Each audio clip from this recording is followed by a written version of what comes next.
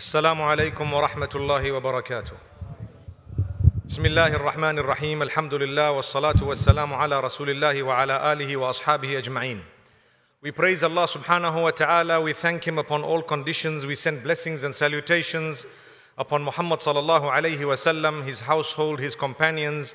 May Allah subhanahu wa ta'ala bless them all. May He bless every one of us.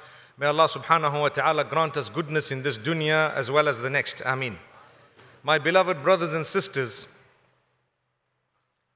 sometimes when the victory of Allah subhanahu wa ta'ala comes, it doesn't look initially like it is victory. If you take a look at the time of the Prophet sallallahu alaihi wasallam, there was something known as the Great Boycott. That boycott was in the Meccan period when the Prophet sallallahu alaihi wasallam was in Makkatul Mukarramah.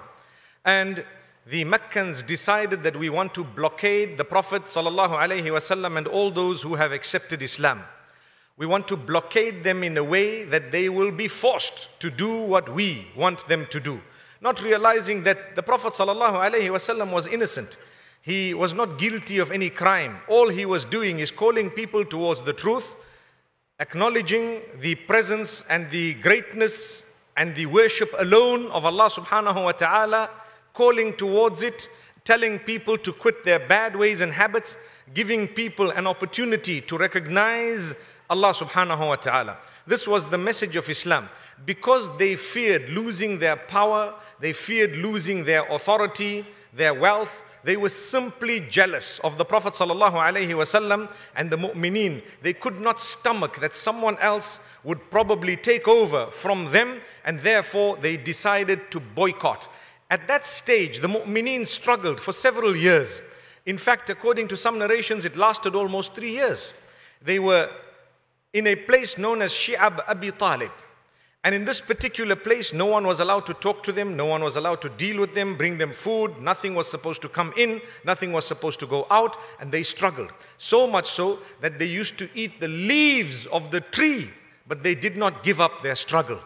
As a result, after several years, Allah gave them victory. The same people who were blockaded, who had been placed in a certain position of difficulty because of their perseverance, after some time, Allah subhanahu wa ta'ala granted them victory. With us, we struggle, we suffer. A day, 2 days, a year, 2 years. And we think, the help of Allah is not coming. To the Prophet sallallahu alaihi wasallam, the help came. And it would have come if Allah wanted, right at the beginning. But in order to distinguish from those who were believing truthfully and those who were false in their belief, Allah subhanahu wa ta'ala kept it enduring for a certain period of time. And thereafter He gave them victory. Now the reason I make mention of this is in our lives, we go through much difficulty. We go through problems, we go through issues. My brothers and sisters, be patient. Be patient and Allah subhanahu wa ta'ala will grant you victory. I'lam anna an-nasra ma'a as-sabr. You need to know that victory comes to he who is the most patient. It comes with patience. If you are patient, you will be victorious. If you've given up, that's the very moment that you actually have lost. So in Surah Al-Fath, which is named after the victory of Mecca, the theme rotates around Hudaybiyah. What was Hudaybiyah? The Muslims decided that we want to go and fulfill Umrah. So as a result of that, they decided we're not taking any arms, we are not going to be fighting, we are going to Mecca, we want to put on the ihram. The Meccans are inside Mecca, we are in Medina, we are at war with them, but that's a holy sacred place, we will go. They decided to proceed. They proceeded, perhaps 1,400, 1,500 of them. And as they got to Makkatul Mukarramah, the surroundings, there was a place known as Hudaybiyah. They camped and they sent a delegation in to say, listen, we are here for this particular purpose. There was rumor that the man who had gone in with the discussion, Uthman ibn Affan radiallahu anhu, someone spread a rumor that the Meccans had killed him. So the Prophet sallallahu alaihi wasallam was very upset. And he said, look, we are people who've come without weapons. We didn't come here to fight. But if that is true, we are ready to go and fight in order to revenge the death of one of us. So all of them pledged allegiance to the Prophet ﷺ that we will do as you say. If you say we go in. Whatever you say, we will do. We'll give up our lives for what is just and what is true. Allah subhanahu wa ta'ala loved that pledge so much, He became pleased with them. You take a look at verse number 18 of Surah Al-Fath, which is Surah number 48 of the Quran. Allah says, لَقَدْ رَضِيَ اللَّهُ عَنِ الْمُؤْمِنِينَ إِذْ يُبَايِعُونَكَ تَحْتَ الشَّجَرَةِ لَقَدْ رَضِيَ اللَّهُ عَنِ الْمُؤْمِنِينَ إِذْ يُبَايِعُونَكَ تَحْتَ الشَّجَرَةِ.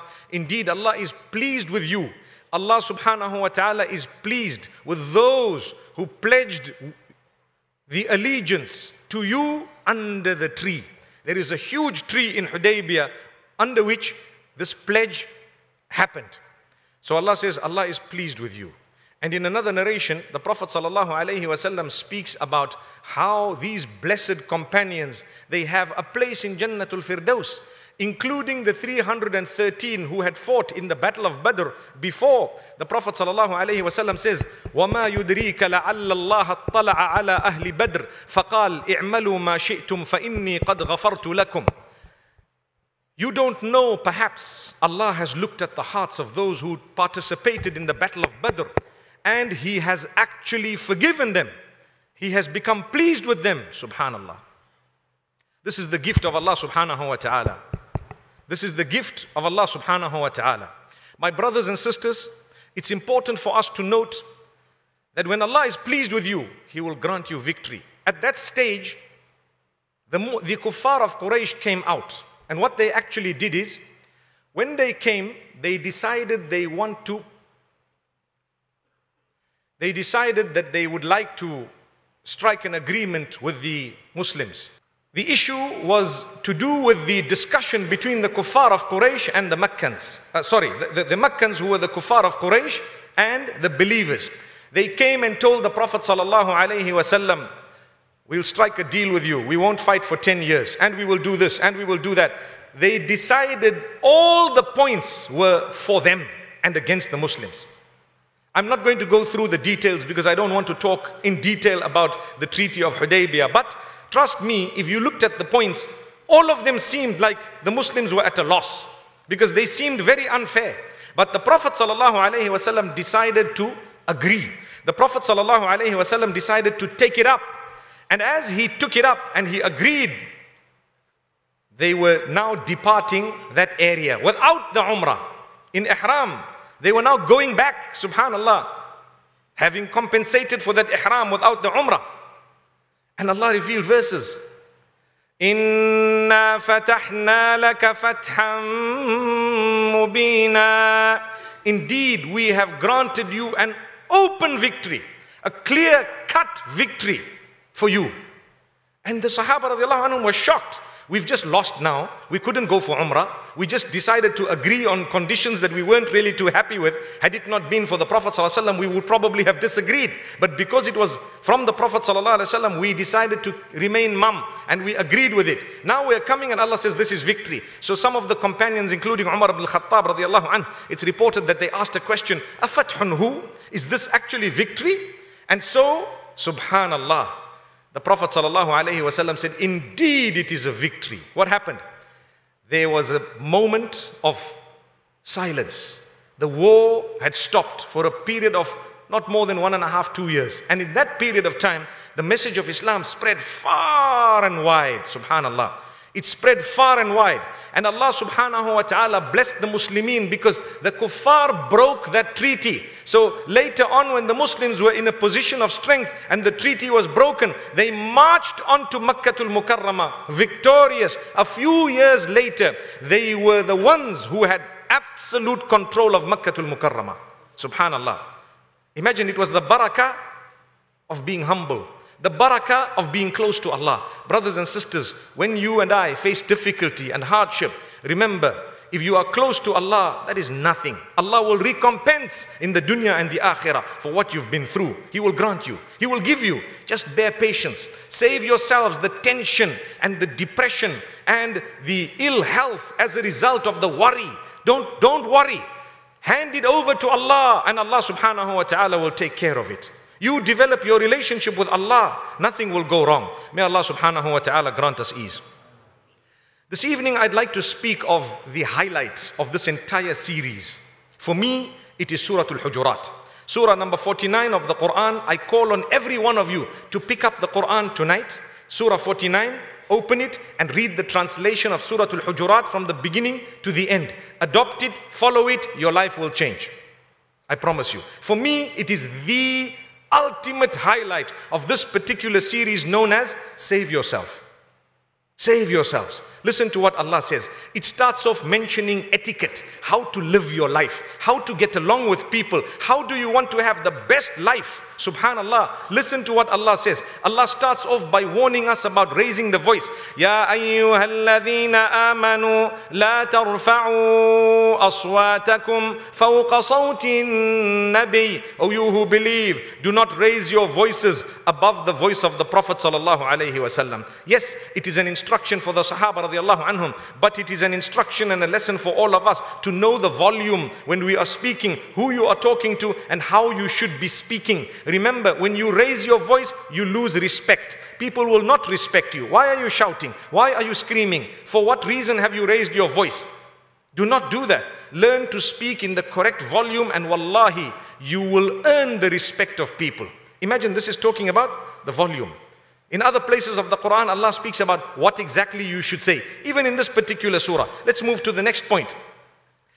That was verse number 2 of the surah. Verse number 6 of the surah, Allah warns us about believing that which we hear or see without authenticating it. Isn't that a major disaster today? Nowadays we have videos, we watch them, we can actually see them, and it's a lie. It didn't exist. It didn't even happen. It's perhaps a voice over, video shop, etc., etc., and we believe it. Subhanallah. Be very, very careful. Even what you see in mainstream news channels can actually be fabricated, and it can actually be wrong news. It can be something wrong. I recall watching news on a channel that people would never think would peddle lies, and they had footage of some story that was a long time back, and they sold it as though it was a current affair. May Allah subhanahu wa ta'ala forgive us and protect us. And we, members of the public, we are swayed from side to side, believing this and that, becoming enemies of one another based on fabrication, based on tale. If shaitan wants to create enmity between us, he makes us believe something that is not reality, my brothers and sisters. So we ask Allah subhanahu wa ta'ala to make us from those who can authenticate at all times. Find out. Make sure you find out again and again. If you hear something, make sure you find out. This is in Surah Al-Hujurat. Allah says, Ya ayyuhalladhina amanu in ja'akum fasiqun binaba'in fatabayyanu an tusibu qawman bijahalah fatusbihu ala ma fa'altum nadimin. O you who believe, if a person were to come to you with a tale about someone else, by virtue of coming with that tale, he is sinful. Therefore, you authenticate well before you believe that story, because you will harm people without knowledge and you will become regretful of what you have done. Now there is another interpretation of it to say, if a sinful person comes to you with news, then authenticate it. But I prefer the tafsir that says, if a person comes to you with a tale, he's already sinful. Therefore, authenticate everything that comes to you. Make sure, because the minute I come to you with a negative story about someone else, aren't I backbiting? That makes me sinful, subhanallah. May Allah subhanahu wa ta'ala forgive us. May Allah subhanahu wa ta'ala grant us ease and goodness. So this is a very powerful point. Then, obviously, we will have disputes amongst ourselves. We have disputes every day in the family, perhaps in the community, perhaps in the ummah at large. Allah subhanahu wa ta'ala speaks about this. And Allah says, when two groups from amongst you are fighting, make peace between them. Don't become happy. Yes, they're fighting. It's about time. They're going to hit each other. That's it. It's a good thing, you know. That's how some Muslims look at problems. But Allah says, وَإِن طَائِفَتَانِ مِنَ الْمُؤْمِنِينَ اقْتَتَلُوا فَأَصْلِحُوا بَيْنَهُمَا. If you find two groups of mu'mineen or Muslimin fighting each other, make peace between them. And if one of them does not want to make peace, then you fight the one who is wrong until they come to the straight path, back to what was right. May Allah subhanahu wa ta'ala help us to stand firm for justice. I want to address one point. When we have a problem in society, community, in the family, a lot of people make a statement that, you know what, I'm neutral. I am neutral.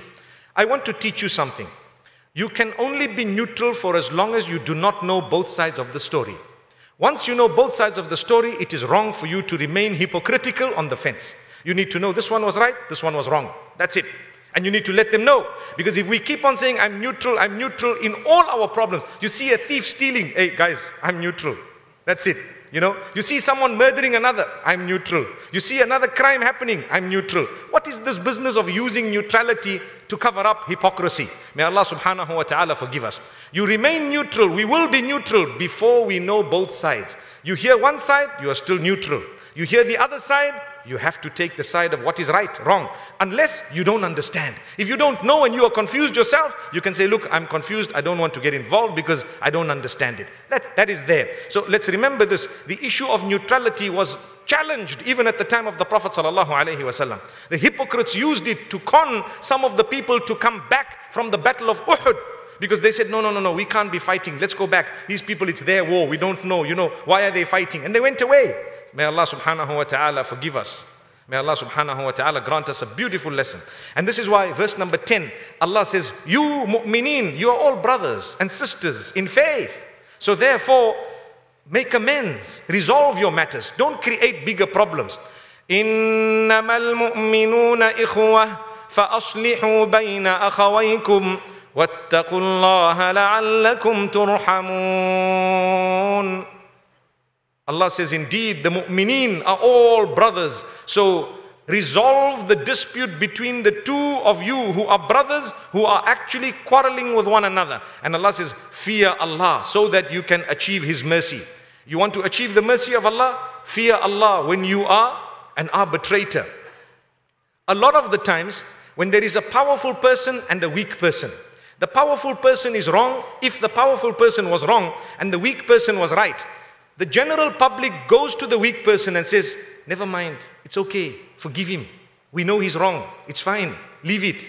Well, who then is going to tell the powerful person, you are wrong? The entire community needs to tell him, you know what? You are wrong. Subhanallah, that is how Islam works. This is what Allah says. If you want mercy, you have to stand up. No matter who is on any side, what is right and what is wrong is wrong. That is when you will achieve the mercy of Allah. If you're not prepared to do that, don't expect the mercy of Allah. Subhanallah. Have you heard what I've just said? That if someone is wrong, just because they are powerful or in authority, we go to the other side who's slightly weaker and we keep on telling them, don't worry, we know who's right, we know who's wrong, but you see, now never mind, it's okay, it's fine. How long are we going to keep on letting this happen? If that were the case, the rich and powerful will keep on oppressing those who are weak. And I'm not saying that everyone who's rich and powerful is actually a tyrant. No, not at all. Subhanallah. It's just by way of example, because it happens a lot in society and community. May Allah subhanahu wa ta'ala keep us strengthened. Then Allah subhanahu wa ta'ala tells us not to mock at one another. يا أيها الذين آمنوا لا يسخر قوم من قوم عسى أن يكونوا خيرا منهم. Verse number 11 of the same surah. O you who believe, do not mock at one another. Don't make a joke of one another. Don't insult one another. Subhanallah. Perhaps you don't know who may be better from the two of you. They might be better than you, and you are mocking at them. You are degrading them. For what? And Allah says, the women included. The women included. We should not mock at one another, insult one another. And Allah subhanahu wa ta'ala says, وَلَا تَلْمِزُوا أَنفُسَكُمْ وَلَا تَنَابَزُوا بِالْأَلْقَابِ. Don't use vulgar language, insulting, abusive language with one another. And don't call each other derogatory nicknames. You know what's a derogatory nickname? A nickname you have concocted for someone and they don't like that nickname. If someone likes it, it's okay. So if you were to call people fatty, for example, if he likes it, it's not a bad name. But if they don't like it, it's a bad name. I know the men don't mind being called fatty, but I don't think the women mind. Meaning, I think the women actually do mind. May Allah subhanahu wa ta'ala forgive us. May Allah subhanahu wa ta'ala grant us ease and goodness. That's just one example that came to my mind right now. But there are so many other examples. You have a name for a person. You call him something. Make sure he likes the name. If he doesn't, change it. Call him with his proper name. Call her with her proper name. Subhanallah, something they like to be called with. Your name is Ibrahim. Instead of calling you Boo, they rather call you Ibrahim in a proper way. May Allah subhanahu wa ta'ala grant us ease and goodness, and may Allah make us from those who choose nice names for our children such that people don't just cut them short. You know, if you have a name that takes 16 seconds to actually pronounce, by default, the parents are guilty of having sliced that name even before they had named the child, because they didn't think, subhanallah, that nobody's going to say this entire name. So keep a good name, that which people will pronounce properly, which is easy. I always say, we live amongst people who are not Arabs. They don't know Arabic. So if you want to keep a name that has tough Arabic letters in it, strong ones, that people are not going to pronounce the gha and the kha and the ha and so on, you are going to make it tough for people to call your child. Rather use a name that is quite easy for non-Arabs to pronounce, especially when you're living among the non-Arabs. May Allah subhanahu wa ta'ala help us appreciate the beauty of naming and make us from those who can give good names. Ameen. Make dua for your parents, by the way. They've named you, alhamdulillah. So Allah subhanahu wa ta'ala tells us about these type of names that we shouldn't be naming one another. Then there is a very, very interesting and important lesson by Allah subhanahu wa ta'ala. Very important lesson that Allah subhanahu wa ta'ala has given us. Allah says, stop suspecting and doubting, for indeed a lot of that is very, very sinful. Suspicion and doubt. Allah warns us in Surah Al-Hujurat, save yourselves from destroying your marriage, destroying your relationships, destroying your families, destroying your communities, by saving yourself from doubting and suspecting. This one did black magic, this one did yellow magic, the other one did that, this one's been doing this one's been having an affair, that one's been doing this, and this one I doubt, I suspect. If that's the case, you have a cancer. You have a cancer. You need chemotherapy. May Allah make it easy. I promise you, it is very difficult to help someone who suffers the disease of doubt and suspicion.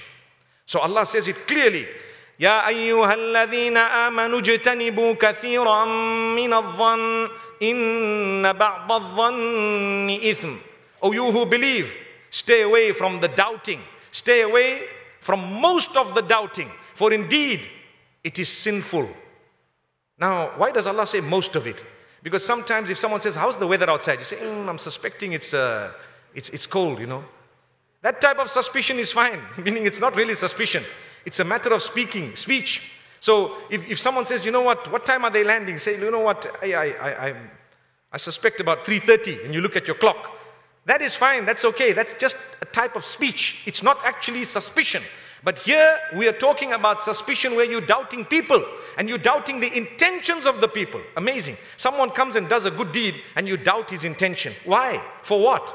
Someone comes and does something and you think of the worst thing. Mu'min should think of the best. Someone did something, you think of the best possible reason why they could have done it. May Allah subhanahu wa ta'ala guide us. Then Allah says, وَلَا تَجَسَّسُوا. Don't ever spy on one another. Don't ever spy on one another. Why? Have you ever thought of it? Say someone spies on another. Remember, Allah knows the sins we're all involved in. He knows the depth of the sin. He is Ghafurur Rahim, He will forgive. If you spy on someone, you'll get such a big shock, and you're not Ghafurur Rahim, and in all honesty, that person could have come out of the sin that they may have perpetrated, that you caught them engaged in, but because you caught them, there was now no forgiveness, no more. The door is closed. Yet, had that perhaps gone through on its own, the person may have come to a lecture or a lesson or some motivation, some movement in the right direction. They could have turned to Allah before you ever knew that they committed the sin, and they could have become a better person than you. Allah says, watch out, you don't spy. It's us. Everyone owes the answers to us. You don't spy on one another. You don't. Now people sometimes look and say, but why? Why?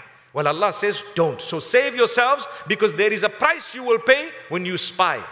There is a price. I recall I was once involved in an arbitration many years back, and a spouse spied on the spouse. I won't say he or she, right? And what happened is the spouse then found so many things against that spouse and decided, I want out. That's it. So the spouse was, subhanallah, divorced, married again. someone who did worse than the first one. And the third time, a person who did worse than the first two. And then this person comes back to me and says, you know what? I should have never spied in the first place. Because I don't know, man is swimming in sin. It's only Allah who can take us out. My brothers and sisters, imagine if people were to know your thoughts. We wouldn't be able to come out of the house. Imagine if people were to look at your eyes and tell what you're thinking and what you've seen whole day and what you've been into. It's between you and Allah. Allah has blessed us by keeping it hidden. Allah has favored us by keeping our thoughts inside our minds and our brains. That's a gift of Allah. Haven't you thought of it? If you have thought of something haram, the public doesn't need to know it. Allah says, hang on, it's between you and I. Now deal with it. Quickly eradicate it. And you say, astaghfirullah, astaghfirullah, and you carry on, right? May Allah subhanahu wa ta'ala grant us ease. So this is a golden piece of advice. La tajassasu, don't spy. Spying, you pay for it. There is a price you're going to pay. You're going to find out things that will shock you. And shock you in a way that you might even lose your sanity. May Allah subhanahu wa ta'ala protect us. Then Allah says, وَلَا يَغْتَبْ بَعْضُكُمْ بَعْضًا. Do not backbite one another.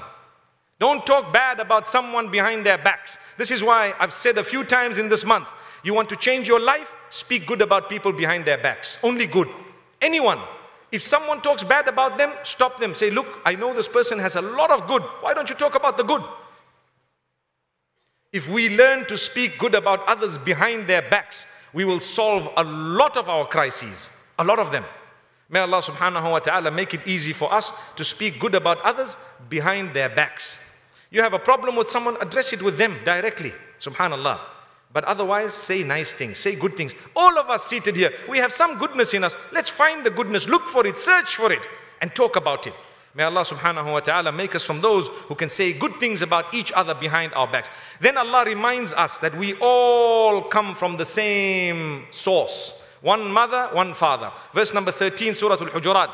يا أيها الناس إنا خلقناكم من ذكر وأنثى وجعلناكم شعوبا وقبائل لتعارفوا إن أكرمكم عند الله أتقاكم إن الله عليم خبير. O people, we have created you from a single male and a female, and we have caused a multitude of you to disperse thereafter, to spread thereafter.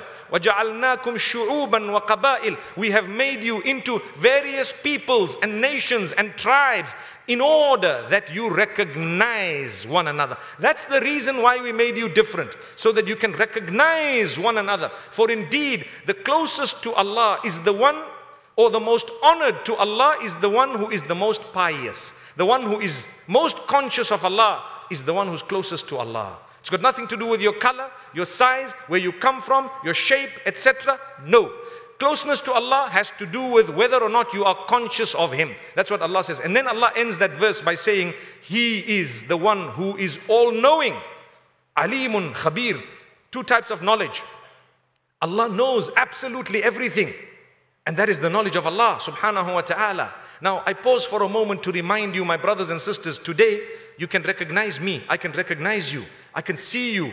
And mashallah, we have a multitude of colors and sizes and people, and mashallah, tabarakallah. Imagine if we were all identical. I've spoken about it a few days ago, right?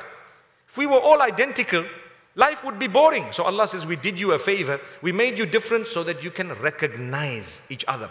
Your thumbprint, your iris, everything totally different, so that you can be identified. That's all. So do not think that this difference that we have is in order for one to feel that he is superior to another, or for one to feel that he is higher than the other in any way whatsoever. No, it is solely and only for recognition purposes and to test you. How are you going to handle it in your heart, knowing that you come from one mother and one father? You are brothers and sisters. May Allah subhanahu wa ta'ala grant us the ability to eradicate racism and to fight it and to ensure that we are from among those who respect all people no matter what race they are, no matter where they come from, no matter what they look like, we treat them fairly and equally. أقول قولي هذا وصلى الله وسلم وبارك على نبينا محمد سبحان الله وبحمده سبحانك اللهم وبحمدك نشهد أن لا إله إلا أنت نستغفرك ونتوب إليك.